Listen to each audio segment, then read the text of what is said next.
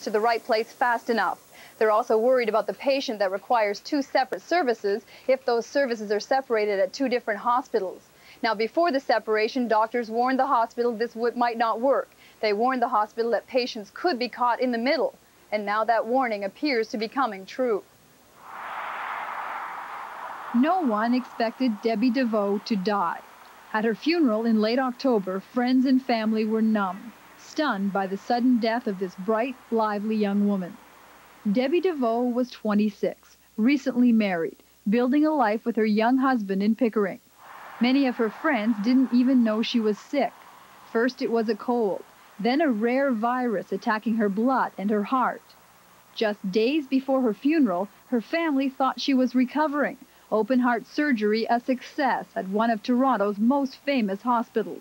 Debbie DeVoe was here at the Toronto General Hospital in the cardiovascular intensive care unit under constant scrutiny by doctors and nurses. At 7 a.m. on October 26th, one of those nurses noticed Debbie had a critical neurological problem. But there are no neurosurgeons here anymore. Ever since the merger, they're all 2.5 kilometers away at the Toronto Western site. Debbie DeVoe lay here for 3 hours, an aneurysm ravaging her brain, while doctors and nurses tried desperately first to reach neurology at the Western, then to get a CAT scan, and finally to get Debbie over to the Western to a neurosurgeon. When Debbie arrived here at the doors of the Western at 10:15 that morning, it was too late to operate. Doctors will never know if Debbie's outcome would have been any different before the merger, but doctors and nurses say they are worried about future patients who get caught in the same gap. Today, Debbie's husband, Rene, and her sister-in-law, Rennie, wonder if she could have been saved. What did they say after it was all over? At the Changjal, then they said, well, just transferring her and Western, they said, well, better get a family in.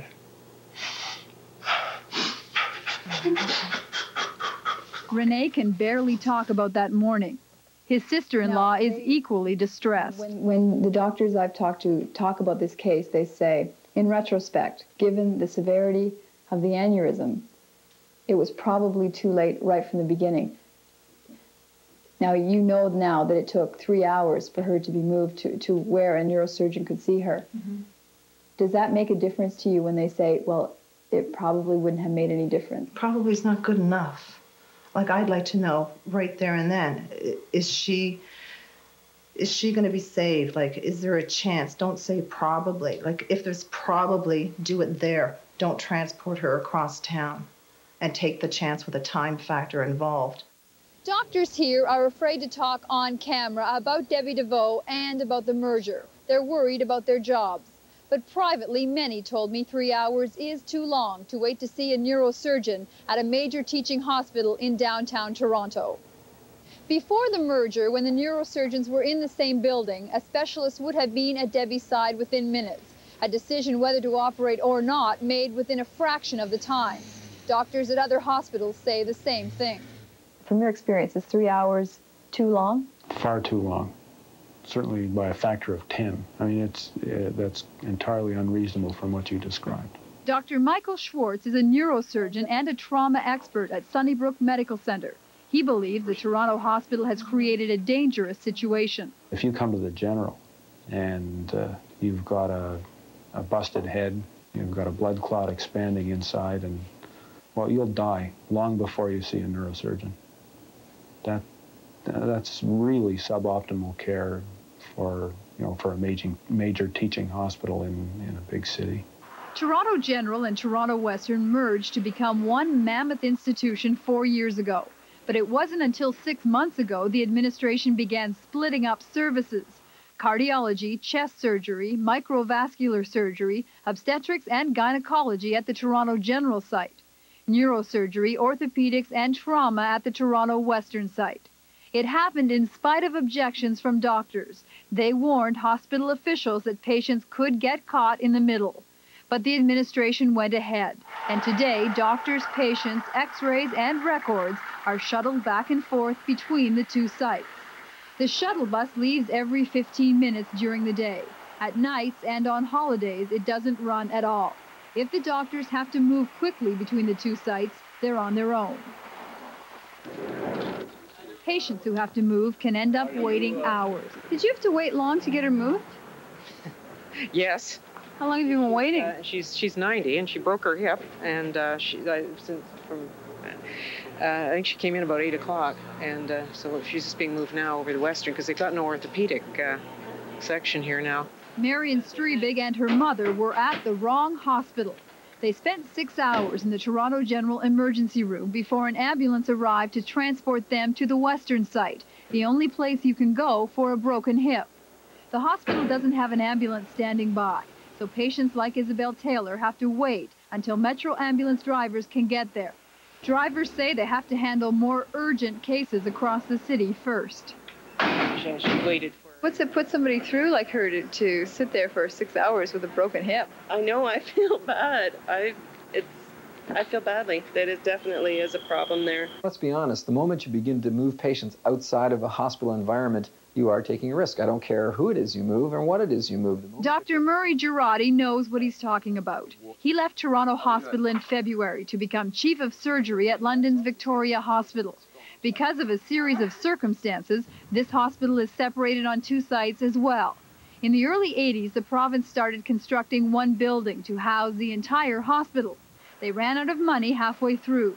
Now, doctors, nurses, and patients routinely shuttle back and forth between 2 sites, about as far apart as the Toronto General and the Toronto Western.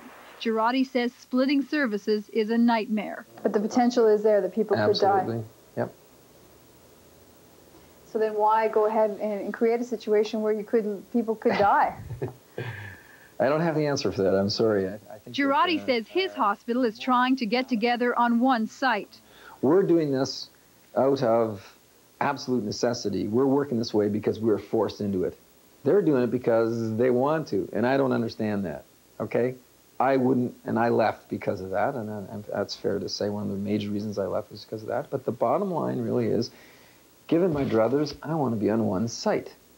My life is simpler, and my patient's life is simpler. End of story.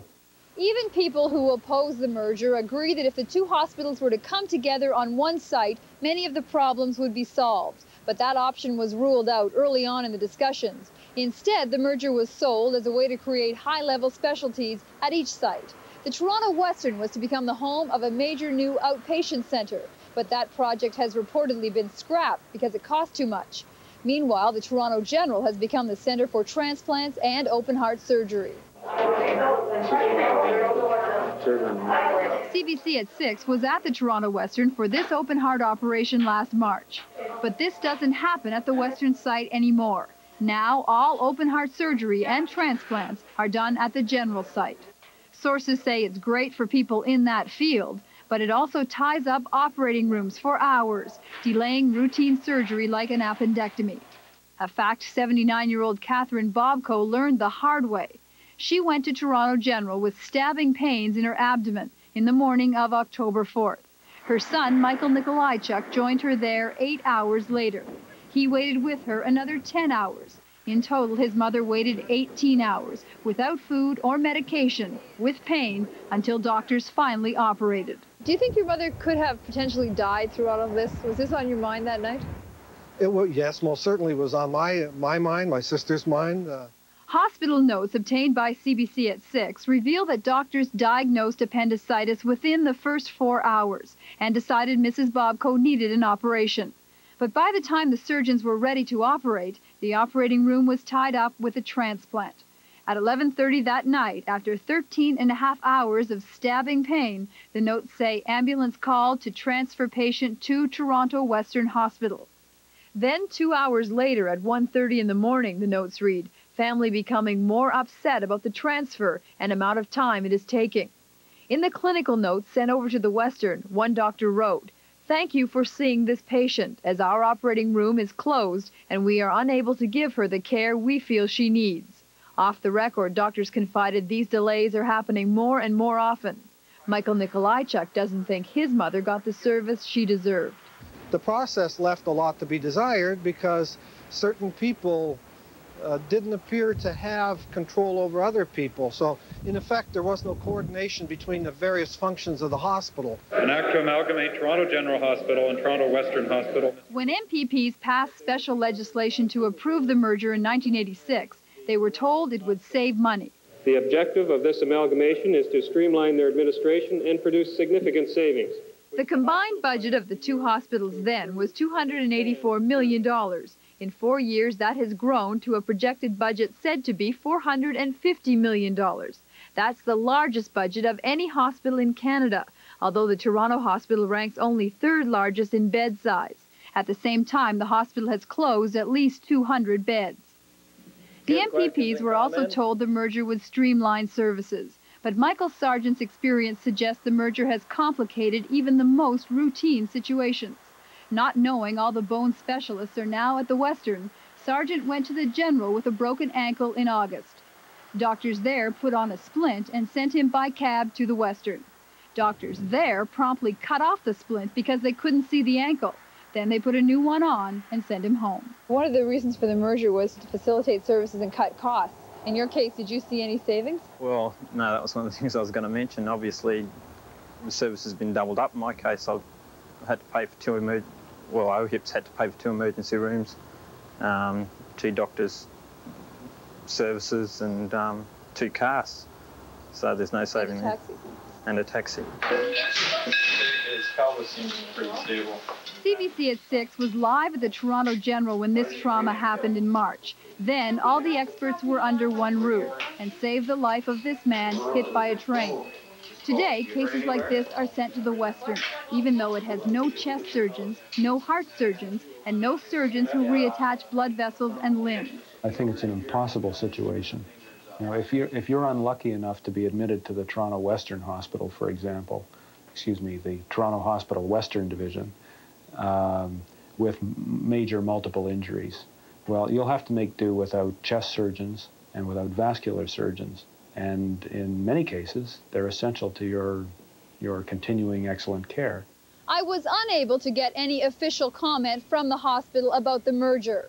5 days ago, I put in a request to talk to the president. I was refused. As a result, many questions about the merger, the reasons for it, the benefits, and the problems remain unanswered. When Renee got the call. For René DeVoe, tortured by the thought of his happy young bride, stranded at a hospital with no neurosurgeon nearby to help her, those questions may never be answered. Why do you want to talk about it, Renee? Oh, it's for the next person. So,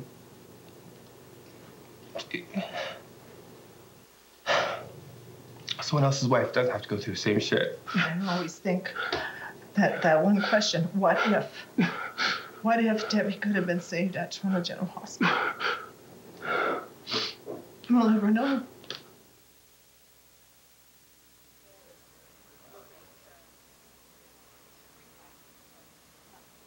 All of these problems have devastated morale at the two hospitals. Many of the people I talk to say they're trying to find other jobs, and those that have resigned themselves to staying say they're simply trying to keep their heads down and make it all work. All right, Kelly, is there any process whereby this merger can be reversed or at least reviewed to address some of the problems that it has created? Well, the administration appears to be doing some of that. This memo was sent out by the administration to some of the senior staff a couple of weeks ago, calling for a committee to look into the trauma and emergency systems. One idea being to completely close the emergency room at Toronto General. That would solve one problem in that all emergencies would then have to go to the Western only, and that might stop some of the people having to be transferred between the two sites. But it would not address problems that were raised in the situation with Debbie DeVoe, because the major services would still be separated between the two hospitals. All right, Kelly, thank you very much for that report. Thank you. Coming up on CBC at 6, a flood of donations for the Salvation Army after a costly weekend break-in.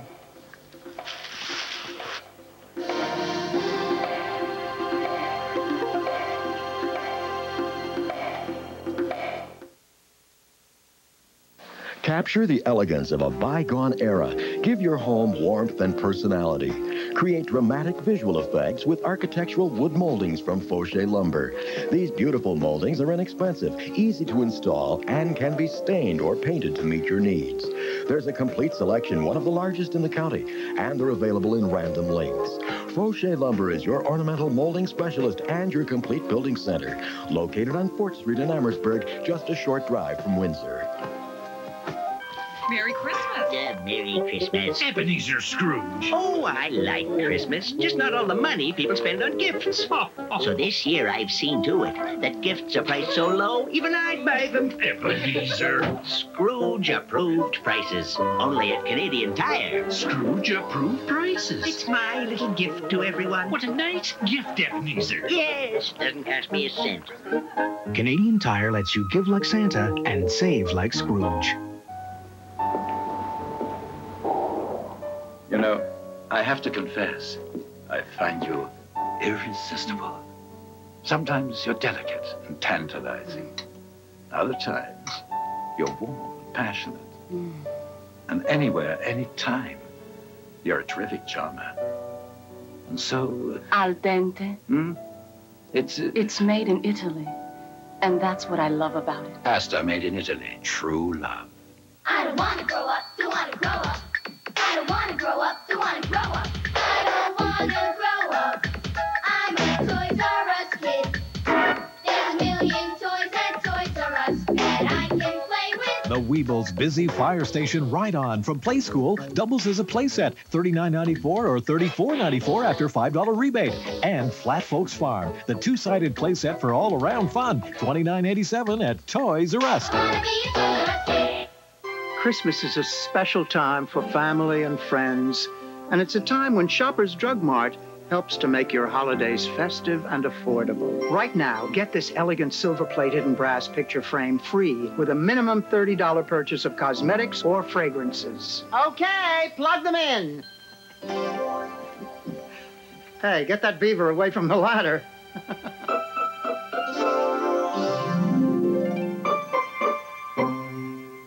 Cruising with cooks in the Southern Caribbean this fall and winter on the world's newest ship sailing from San Juan is really something special. And so is the price. For under $1,000, including airfare, you can enjoy the luxurious new cruise ship Horizon. We'll visit San Juan, Martinique, Barbados, St. Lucia, Antigua, and St. Thomas. Book now and save $350 per cabin. Contact Cooks Travel, Leamington, or Windsor. U.S. clients call toll-free 1-800-265-3636. Metro Council has come to grips with the recession, but has rejected budget guidelines for a whopping 26% tax hike. Instead, Council has voted for an increase next year below the rate of inflation. Hamlin Grange has more on today's budget debate. Hamlin? Well, Hillary, a little sign of the recession easing up. The Metro government has to get tighter control of its spending next year, but that grip might have slipped just a little bit today. If you want to Metro's chief administrative officer says if Metro wants to keep taxes down and increase services like police and public transit, tough measures are needed. New programs will not be permitted. Program expansions will have to be restricted to the absolute minimum. No staff increases would be permitted. No increase in temporary staff or consultants. No increase in overtime. But some councillors believe the guidelines are unrealistic, and they talked about it for more than 4 hours. Council eventually voted to increase taxes by about 6% next year, instead of the 26% projected earlier this year. Toronto's mayor then suggested how Council can reach its 6% target. Well, Your mine was motion better. sounds pretty wishy-washy, I think. No, mine's much better. Why is yours much better than these? Yeah, because- These are quite clear what they want to do, Yeah, the well, objectives. No, he said they were only guidelines, which meant that... But yours is only a guideline. Yeah, well, but I mean, they're not any clearer than mine. What I'm Well, saying, mine's clear. Mine's clear. How is it clearer than these five? You tell me. It says that there is no new or expanded programs unless, in fact, they drop lower priority programs. Eggleton's motion said nothing about reducing staff or cutting back on overtime. I'm disappointed. I really wanted those very obvious, clear guidelines. I thought that's what that report was about. The council has left it very vague, and I agree that that is vague. However, it is still my position, and it will be the position of the management committee, I believe, that they will be attempting to come in at the rate of inflation. Is that possible? It's expected Metro's budget next year will be something about $3 billion. That's a 21% increase over this year. And most of the money will account for the police, the TTC, social services, and the transportation department. And Hillary, in other news from Metro Hall today, they have just this very minute have elected the 2 councillors who will represent Metro on the very powerful police commission.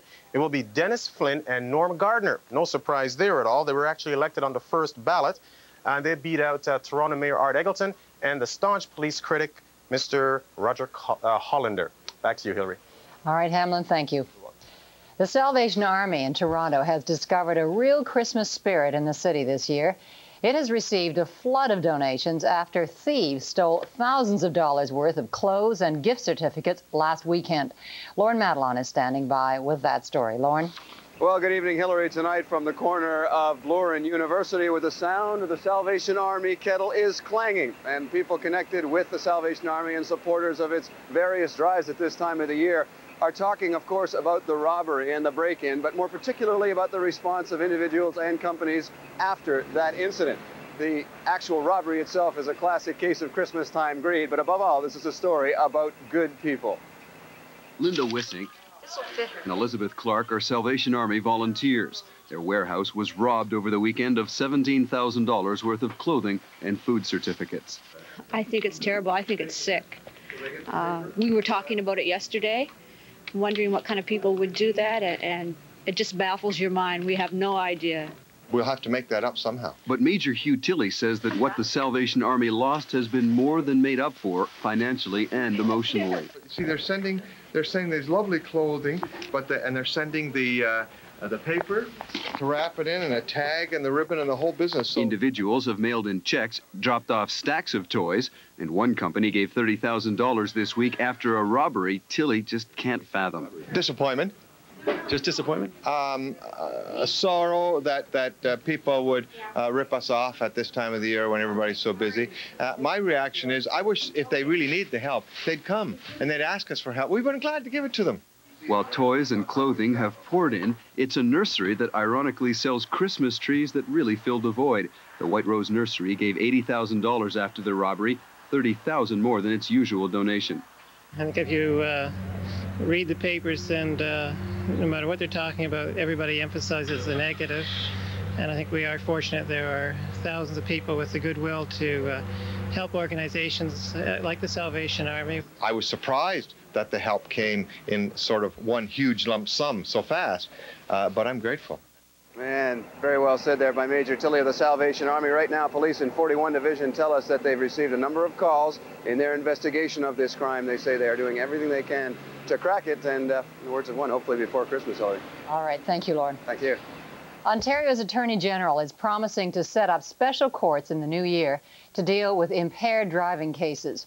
It's an attempt to deal with the hundreds of drunk driving charges that are being thrown out every month. But as Paul Hunter reports, the news is little consolation to those who've already had justice denied. It will be a painful Christmas for Sandra Davidson and her family. She has physiotherapy 5 times a week after injuries from a car accident more than a year ago. The driver of the other car was charged with impaired driving, but the case was dismissed in October because it had taken too long to get to trial. I just figured, well, this is going to get through, you know. But no, I couldn't believe it. Neither can hundreds of others. A Supreme Court ruling in October declared cases that take 8 months or more to get to trial should be stayed or dismissed. Since then, nearly 8,500 cases have been stayed or dismissed in Ontario. Of those, more than 2,400 were impaired driving charges. If it doesn't come up within 6 to 8 months, they can walk out of court. All they have to do is hope that luck's on their side, that their case isn't going to turn up in court, which is bound to happen. The head of a group that fights impaired driving is furious. We have a judicial system that's more interested in the welfare and the rights of criminals, notably impaired drivers, than they are in the interest and the well-being of the, certainly of victims. Today at Queen's Park, Conservative leader Mike Harris asked what the Attorney General is doing about it. Do you consider the 2,400 impaired charges that were thrown out serious? And if so, are you going to appeal each and every one of them? Howard Hampton said yes, it is serious, but that appealing all the cases would simply add to the court backlog problem. He did make one promise. We make the guarantee both to people out there in the law enforcement sector and the public, that as we go forward from here, charges that are laid now will not be stayed due to delay in the court system. Hampton expects that by next month he'll have in place courts that are dedicated to impaired driving charges. But that means little to Davidson. There's no consolation to them saying, well, OK, your case is getting tossed out of court, but the next one we'll try and catch, the next one we'll try and deal with, you know. It isn't a consolation, none at all. Paul Hunter, CBC News, Bramalea. Court backlogs, however, are good news for Harold Ballard Jr. 4 criminal charges against Ballard were withdrawn today because the case took too long to come to trial.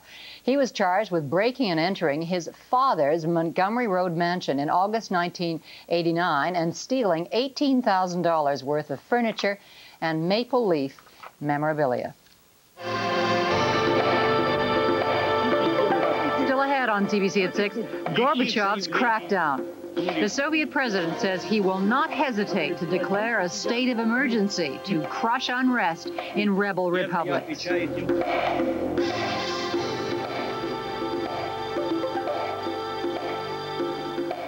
The Ontario government made its long-awaited announcement today on the Constitution.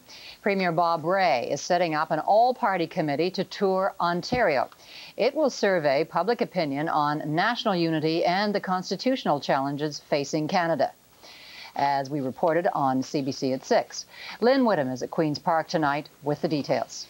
Thanks, Hillary. Premier Rae says he's learned from the failure of the Meech Lake Accord, and this time he wants to hear from people, not necessarily politicians, about Ontario's role in the future of Confederation. From the farmer in Ingersoll to the factory workers in Kapuskasing, Premier Rae says everyone will have a chance to have a say about Ontario and Canada's future. It's a populist approach to the constitutional question. The flaws of the Meech Lake process, and of course the ultimate failure, have left deep wounds in Canada. But I think we can learn from that experience. Indeed, I would say we must learn from that experience. The people of Ontario must be involved. The people of Ontario, Mr. Speaker, will be involved. And to get them involved, the Premier announced a 1-2 punch. First, in January, a discussion paper defining the issues, including the economy and national institutions. Second, an all-party committee touring the province, listening to people and gathering their opinions. Still, Rae made Ontario's position clear. The rules may change, he says, but Canada stays one country. The arrangements within Confederation are negotiable. The existence of Canada is not negotiable. The opposition is participating in the committee, but says Rae's move is late in the game. And Robert Nixon warns he does not want the hearings to become a soapbox for some. But it is essential that this not be some sort of a lightning rod or some sort of a sounding board for those people in the community who in the past have embarrassed the people of this province, who carry a fleur-de-lis in their hip pocket so they can walk on it. Quebec applauds Ontario's committee, but warns no matter how good Ontario's intentions may be, there will be no province-to-province talks about the Constitution. We will refer to Ottawa to discuss any constitutional changes or modifications.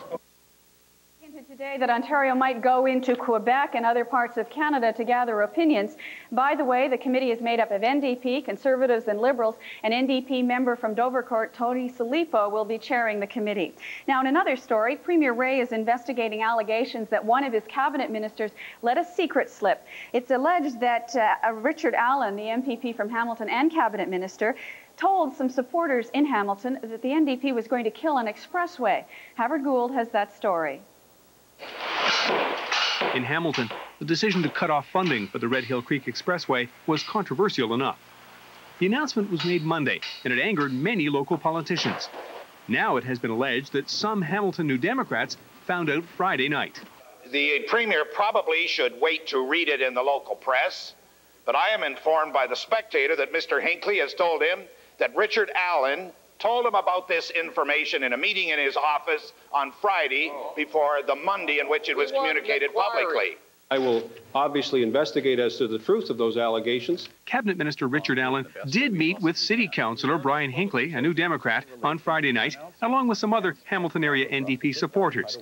Allen says it was only to plan for a transportation announcement on Monday.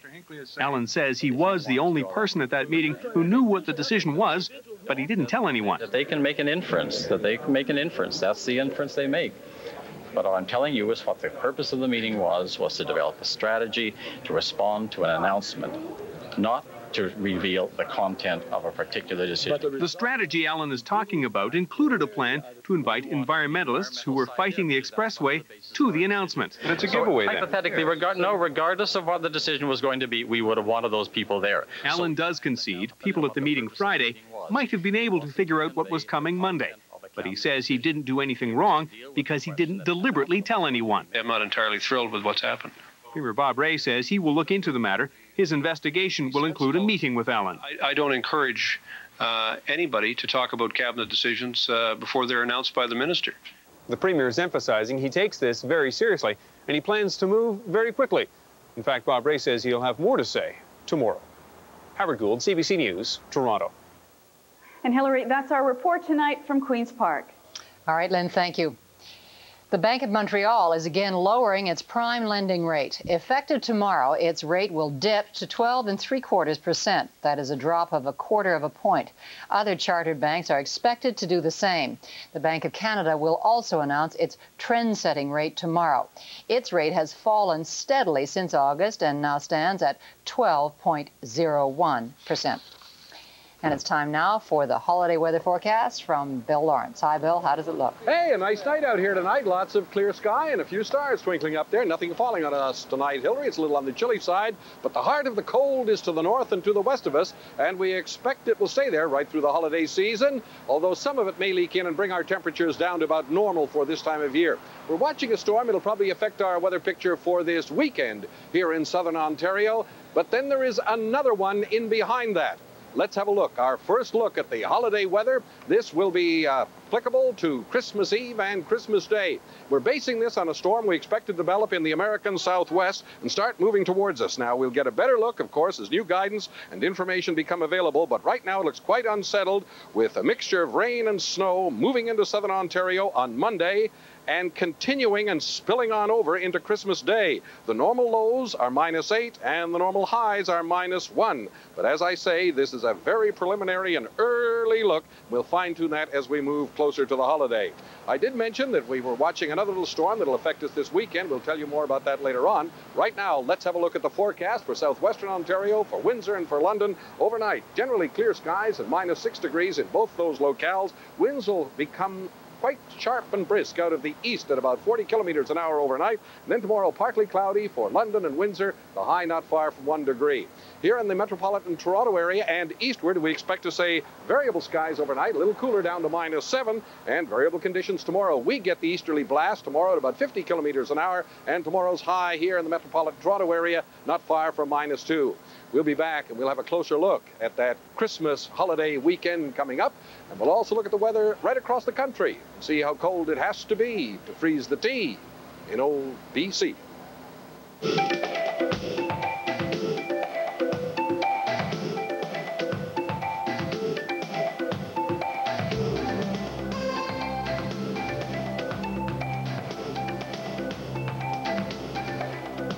Still to come on CBC at 6, the arts community is up in arms over changes to Harbourfront.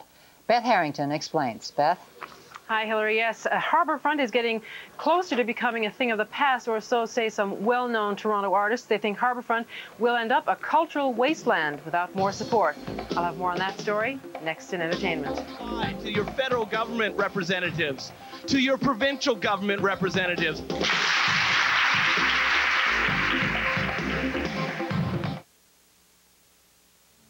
Quality. It's something most people demand when buying produce. But high prices can make people question its value. Isn't it refreshing to know there's a place where quality and price come together to provide real value? At Elias... Hey, guys, fellas, lady! At Elias Fruit Markets, it's a simple formula, nothing fancy, just real value delivered fresh every day. Elias Fruit Markets, we keep it simple. Who was that? When I look like this, my guys challenge me to lose 20 pounds. Me, Tommy Lasorda, the guy who loves to eat. Well, I lost 30 pounds in 3 months with the Ultra Slim Fast weight loss plan. It was easy. I had a delicious shake for breakfast, one for lunch, and then a wholesome dinner. And I didn't feel hungry. The pounds dropped off. Isn't that great? You know, this is the first time I ever lost anything and felt good about it. Ultra Slim Fast. Give us a week, we'll help you lose weight. The baby in this picture is going to have a very special year. A year of first steps, first words, first birthday. And none of these firsts will ever happen again. Now, if you were this baby's parents, which film would you choose? No other film in the world gives you purer, richer colors than Kodacolor Gold film. Aren't your pictures worth gold? The pharaohs of ancient Egypt held the highest respect for the art of the goldsmith, who transformed native gold into exquisite treasures. The gift of jewelry is the golden chain that links us to this past. Remarkably, the art of creating and restoring fine gold jewelry is practiced by few today.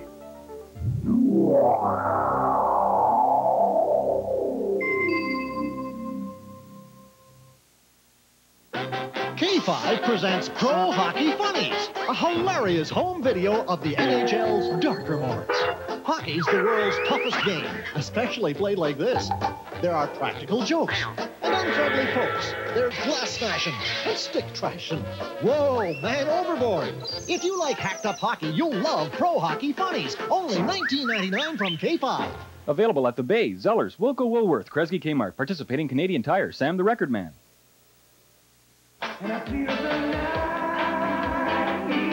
Action.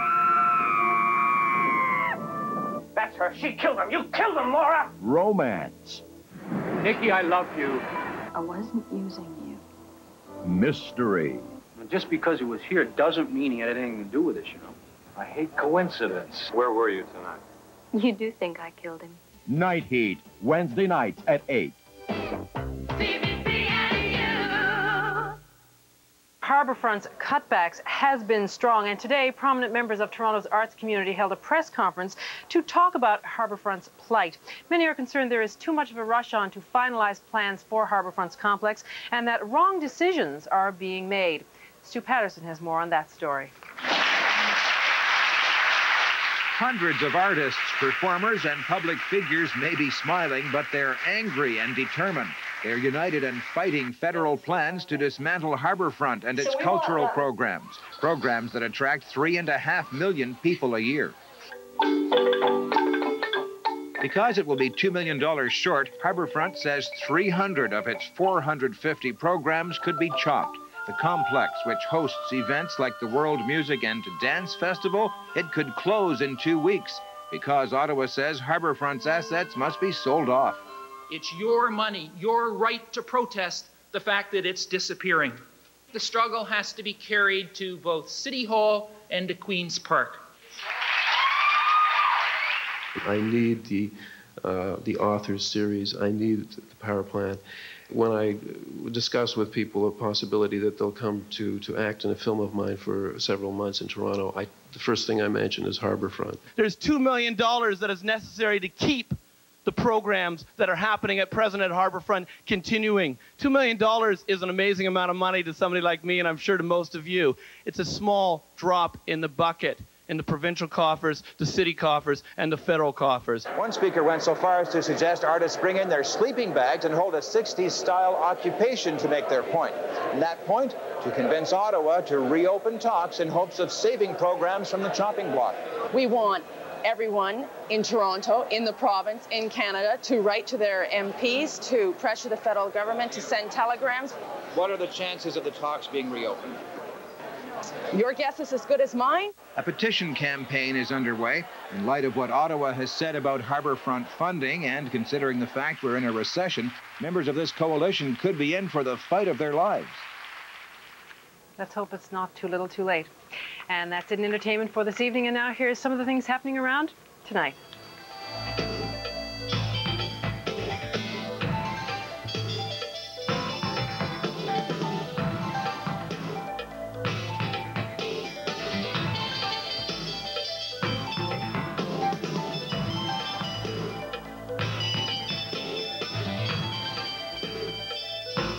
Coming up on CBC at 6, an American colonel says U.S. forces in the Gulf won't be ready for a January 15th deadline.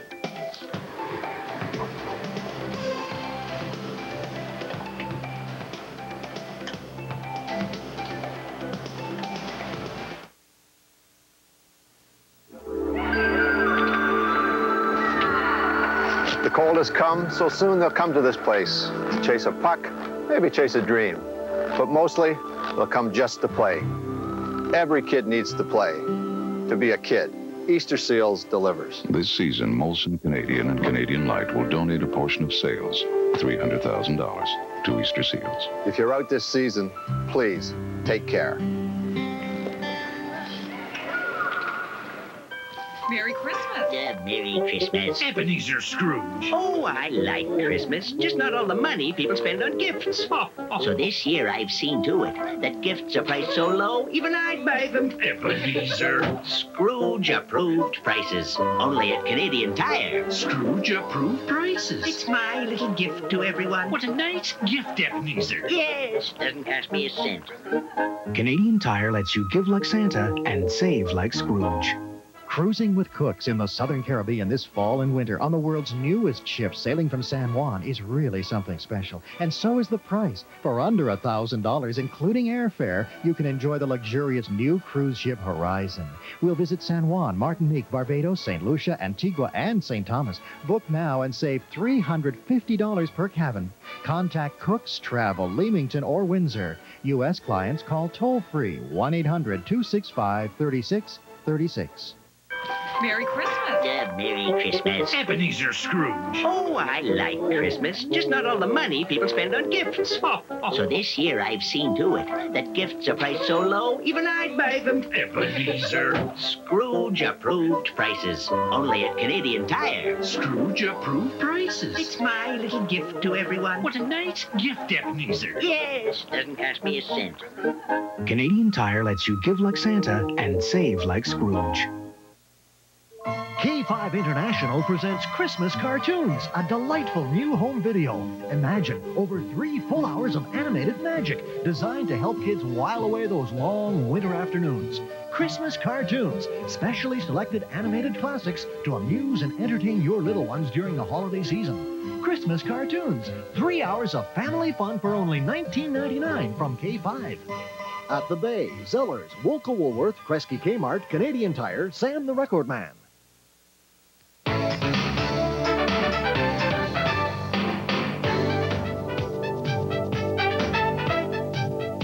Mikhail Gorbachev says he is ready to impose direct rule in some of the Soviet Union's more rebellious republics. Gorbachev's warning came during a speech at the Congress of People's Deputies in Moscow. Don Murray reports. Gorbachev's remarks were the clearest indication yet of a coming crackdown. Where the situation becomes especially tense, he said, I will have to introduce a state of emergency or presidential rule. That threat came just hours after 53 deputies, including the men who run the Army, Navy, and Air Force, circulated a letter calling for the imposition of a state of emergency. As the national and political conflict has multiplied, the country's economy has begun to disintegrate. National production is officially down 3% from last year. Exports have dropped 12%. Despite a record harvest, the Soviet Union is now reduced to asking for food aid. Prime Minister Nikolai Ryzhkov made the economic figures public in a gloomy speech this morning. Perestroika, as it was conceived, and I would underline this, has not succeeded. He also joined the chorus denouncing extremists and calling for extreme countermeasures. Their main goal is to strike down the government and the socio-political order, smashing it once and for all. But Boris Yeltsin, president of the Russian Federation, Gorbachev's main political rival, and according to polls, the most popular Soviet politician, didn't join the chorus calling for a crackdown. Russia will not agree to the reimposition of the dictatorship of the Kremlin, which in any event has not got a program for the renaissance of the country. Only the Republic should decide what sort of structure the central government should have. And so the stage has been set for a clampdown by the Kremlin on rest of republics, and possibly for a clash with the leader of the biggest republic, Russia. Don Murray, CBC News, Moscow. One of the top U.S. military commanders in the Persian Gulf says that American troops will not be ready to mount an offensive by January the 15th. Lieutenant Colonel Calvin Waller says that late arriving U.S. combat troops will not be ready for action until well past the UN deadline for an Iraqi withdrawal from Kuwait. The White House is trying to downplay the remarks, but even the U.S. Secretary of Defense agrees with part of the assessment. David Martin of CBS News reports. Ships disgorged the equipment for an entire Marine division, one of 4 additional divisions being sent to back up President Bush's threats against Saddam Hussein. But Defense Secretary Cheney, who arrived in Saudi Arabia today, said the reinforcements would not be combat ready by the January 15th deadline. And the deputy commander of Operation Desert Shield, General Calvin Waller, was quoted as saying some troops might not be ready until February 15th. Until then, Waller said, he'd have to tell the president, I'm not ready to do the job. One reason? The reinforcements are coming in at a slower pace than the first troops sent here last August.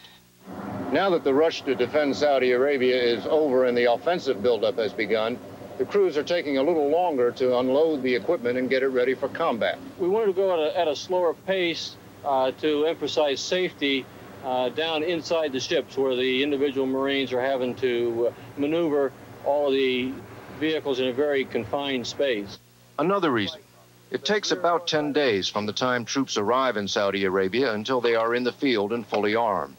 But then they still must learn the ropes of operating in the desert, like navigating at night. It takes 2 or 3 good weeks of hard work out there, relying upon, of course, the old compass and the odometer on your vehicle. You can usually get from point A to B, point B.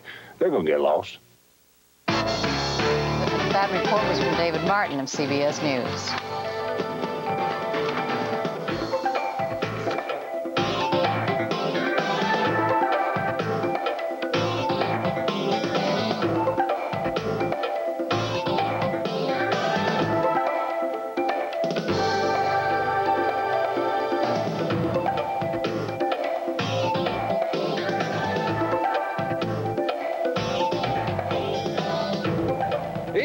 And it is bright across western Canada. In BC, mid-afternoon temperature. Vancouver, -5 degrees, and they in Victoria tonight. That'll frost their tea. They're on their way down to -14 degrees at Victoria and Vancouver. And you saw the temperatures across the prairies. Those are daytime highs running near -30 degrees. And of course, they cool off tonight to down to -35 or so. Have a look at our map tonight. There it is, a big dome of high pressure.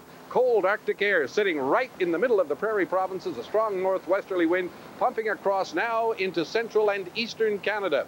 As we look at the cold front, you can see it there strung like a garland from the Pacific down. They expect snow tonight in San Francisco. The front cuts across the Lower Lakes region. Winds are in the warm sector, the remainder of southern Ontario in the cold sector, and it cuts out along the valley, and we expect it to stay that way for most of the holiday weekend. Right in the middle, down about to Oklahoma, center of low, a little ornament on that garland, if you will. That starts heading up towards southern Ontario for the weekend. It gives us a mixture of rain and or wet snow and or freezing rain for Saturday and for Sunday. A look at the province today. Here's the way it was in southern Ontario. First into the Ottawa Valley we go. And there this afternoon, little light snow, temperature at -10 degrees. Sunny around Sudbury and North Bay, -16. They're down to an overnight low of -24. Timmins, the high under sunny skies today, 21. That's a -21. They'll cool off to -27 degrees tonight. Partly cloudy at Thunder Bay, -14. Kenora, Lake of the Woods, cloudy and -19 degrees. Across southern Ontario, nice sunny day at Windsor. They hit 4, and that's a +4.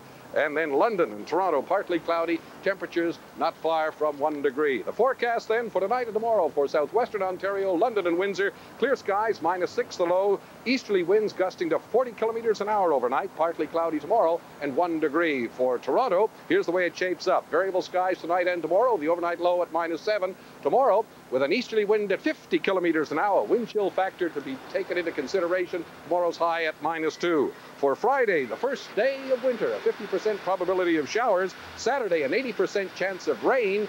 Temperature at 5 degrees. And then for Sunday, a mixture of rain, freezing rain, and or snow. And a high not far from 2 degrees. Hillary, that's the weather for tonight. Thank you, Bill. This is CBC at 6. Coming up, Bruce Dobigan and sports. Well, Hillary, the Leafs are in Manhattan tonight, and they'll need reinforcements after last night's win over the Islanders. Tie with the Islanders.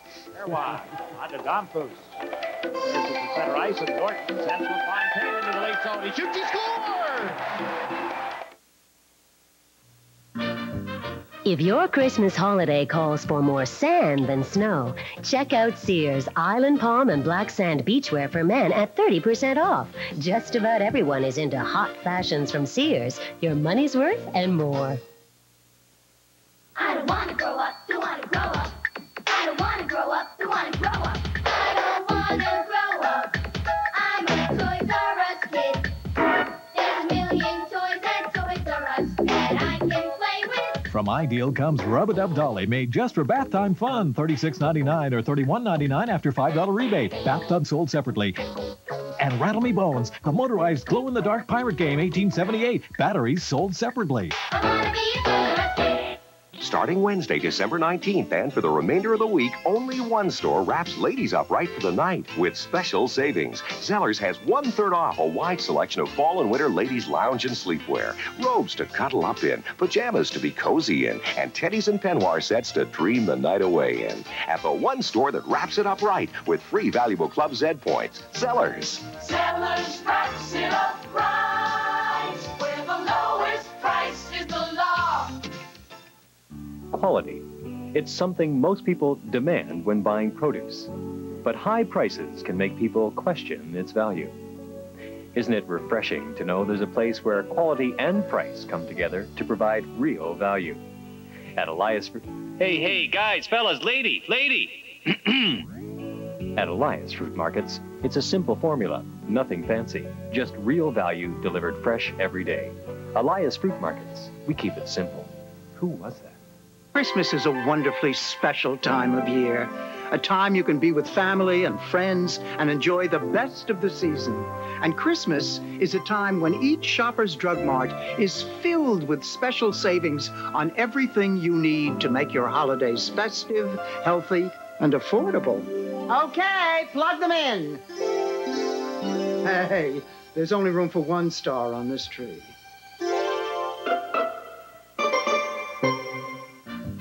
If your Christmas holiday calls for more sand than snow, check out Sears Island Palm and Black Sand Beachwear for men at 30% off. Just about everyone is into hot fashions from Sears. Your money's worth and more. A wicked slap shot. A brilliant save. This is K5's Dynamite on Ice, an explosive new home video. The NHL's Black and Blue Brigade is Dynamite on Ice. Number 99 is Dynamite on Ice. Wayne Gretzky, the great one, has become the greatest of them all. The NHL's Young Warriors are Dynamite on Ice. Only $19.99 from K5. Available at the Bay, Zellers, Wilco Woolworth, Kresge Kmart, participating Canadian Tire. Sam the Record Man.